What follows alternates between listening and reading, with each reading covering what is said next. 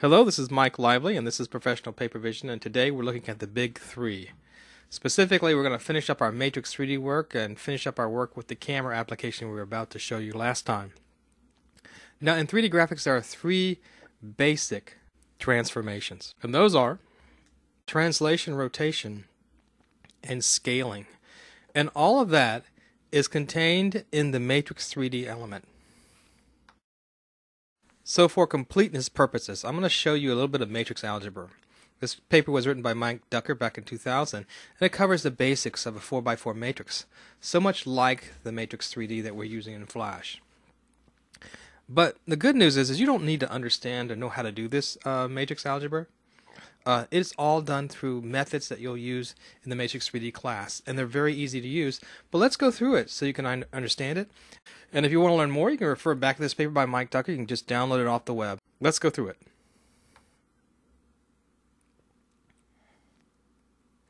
Well, here's these matrices, and they're basically just rows and columns, so we can move on from that. He shows you how to add and subtract matrices, how to multiply basic matrices. And here's one of the basic forms that you typically use in computer graphics. We have an X, Y, Z, and W. Now you're probably used to X, Y, and Z, kind of a 3x3 matrix where you're working with X, Y, and Z transformations in basic math class. But it turns out in computer graphics, in order to get translation, we had to add another column to our matrices. And so this is where this came in. And we did that. We had to add another variable, W. And so in order to make translation work, you suddenly transform a 3x3, which we're used to doing scaling with and rotation with, into a 4x4 to add translation. Now, as we mentioned earlier, there's three primary important matrix operations in 3D graphics. There's translation, rotation, and scaling. Here's an example actually multiplying what's basically an old vector, x, y, z, and w, and getting a new vector, x, y, z, and w. And here's the multiplication algorithm. Now, you're going to see a lot of this is hard-coded in computer programs, especially in Papervision, but in Flash 10, it's all actually inside the Flash Player 10. You don't actually see the multiplication itself. And that multiplication is done for you automatically. Let's go on. And it shows you how to do matrix multiplication. We're not going to worry about that too much. Once again, people just grab this code and they hard-code it into their applications as was done in Papervision. Here's our first matrix of interest, and that's the identity matrix, and that's all ones on the diagonal. Let's go on. Now we see our translation matrix, and basically that's the X translation, Y translation, and Z translation. That's that column right there, and that's where you get your translation. Your scaling, as mentioned before, is diagonal, so when you change these different terms, you will scale more in X, more in Y, and more in Z, or less, depending on what you have that number to be, greater than or less than 1. And finally, very important, is you have your rotation. So you have three sets of rotational variables. You have an X rotation around the X-axis, a Y rotation around the Y-axis, and a Z rotation around the Z-axis. And you may be familiar with these from previous courses. I actually show this in my book on Chapter 1. And if you go down here below the big three, we talk about translation, rotation, and scaling. So I actually show you the rotational algorithms in the book here, but I don't show them in matrix form. But once again, it's multiplying that old vector times and getting a new one. And so all that is done, these equations derived using the Matrix 3D algorithm. And from that you get a rotation around X, Y, and Z. And that's pretty much all there is to basically matrix multiplication. The important thing is, though, however, I want you to realize, is that all these matrices fit together. So you don't just have a single rotation or a single translation or a single scaling. You can have them all at once. And that specifically is what we're seeing inside of Papervision as they multiply all this out. Let's take a look at that real quick. So in the last video, we kind of dropped you off here and we asked the question, what is SC? Because we see it's in our perspective scaling equation here. You got FC divided by focus plus SC. So we wanted to find out what is that SC variable. So we went back into the code and we saw this horrendous line of code here. SC equals Vx times M31 plus Vy times M32 plus Vz times M33 plus V view.n34. And if you look at this now, it should make sense to you that this is actually a line of matrix multiplication, and it's the z line of matrix multiplication.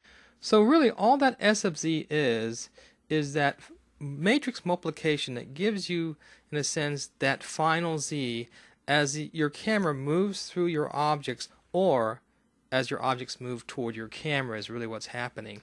So it's all done through basically display object matrix 3D multiplication, and it's this z that is that line of matrix algebra that's derived from the equations that we showed earlier.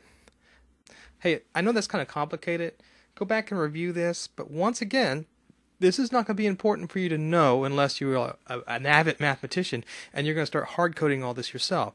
This is now inherent in the Flash 10 player, and let's take a look at some of those methods.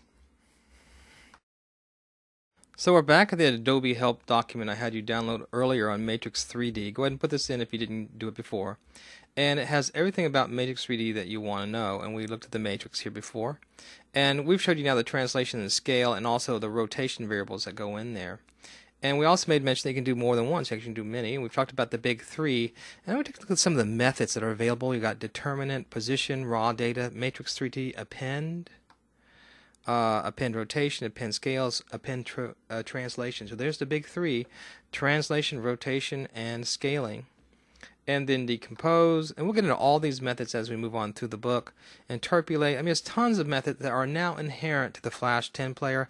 Prepend rotation, prepend scale, prepend translation, and just tons of methods that you can use there. And you're probably asking yourself, well, wait a second, I've seen append and prepend. What's the difference between the two? Are they the same? Absolutely not.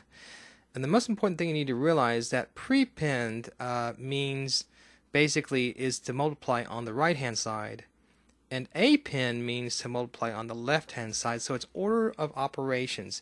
So matrix A times B is not the same as B times A, and many people in applications are using prepend. How do you know to use the difference? Well, test it out, play around with it, learn by experimentation.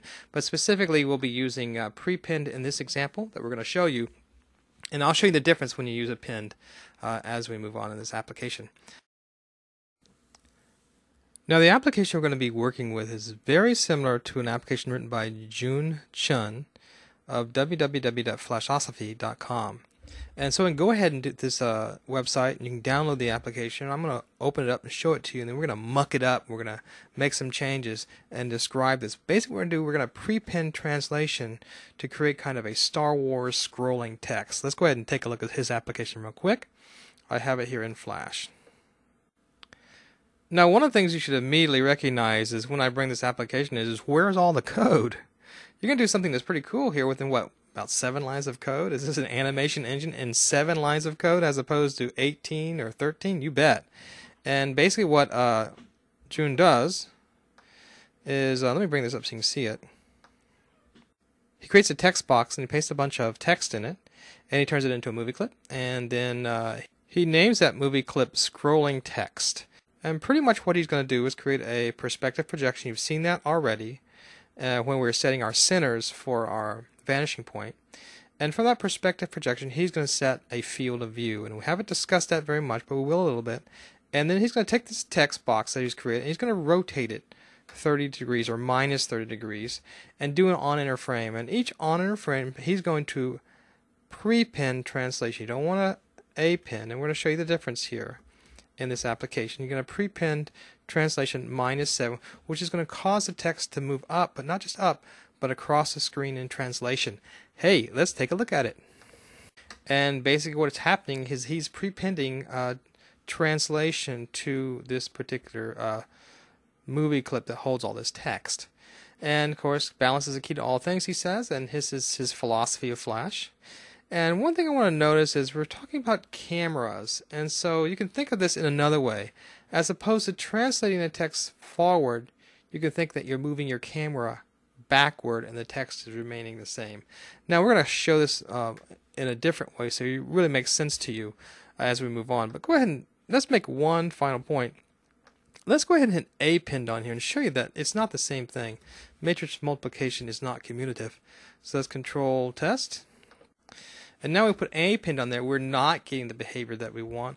Actually what happens is you can see the text is lifting up off the screen and not giving us that cool Star Wars effect. So you can see once again, A pin, prepin, not the same. It's order of operations, and A times B is not equal to B times A. Well, next time we'll take a look at the application I wrote from this, and we'll see how the camera basically is moving through space by translating the objects forward and backwards.